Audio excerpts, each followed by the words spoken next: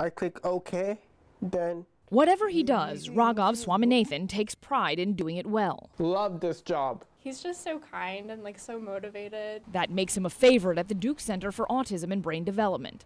As the center's first intern, Raghav spent the summer helping out with everything from scanning papers to cleaning and organizing research supplies.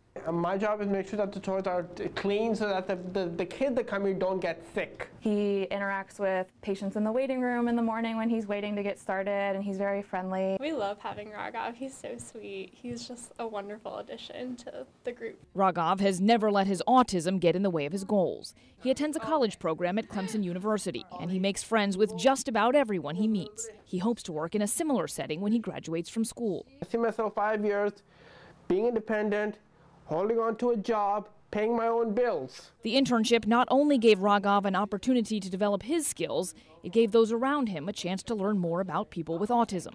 I think it's been really nice, even for people outside of our center within the building, to see that he's able to do a lot of the things that are needed in this kind of setting in a workplace environment, and he's been able to contribute in a lot of different ways to our team. And while everyone with autism has different skills and different challenges, Raghav's accomplishments encourage other families dealing with a similar diagnosis. And I think other parents who are able to see him and the success that he's had, I think would be really inspired by his work. Nothing limits me because of my disability. I just keep on going. Moving forward toward his next goal. In Durham, Maggie Newland, CBS North Carolina.